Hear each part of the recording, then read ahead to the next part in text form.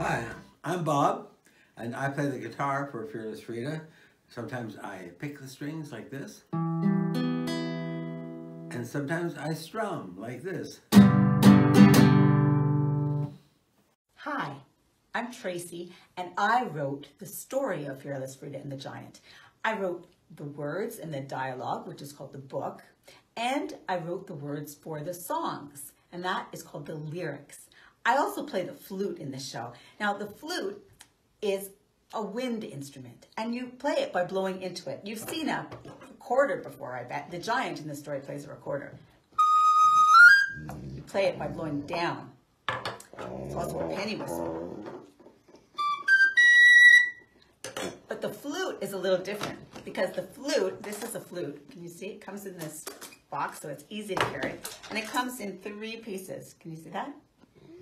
And that's my dog Alphaba. And you put the flute together going like this. But unlike the recorder that you blow down into, with the flute, you blow across the hole.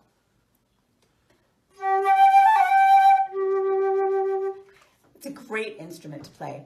If you've never tried it before, you can get the idea of what a flute is like to play by playing a bottle. Just try blowing across the top of a bottle. Let's see if I can do it. Different sized bottles will create different kinds of sounds. Give it a try.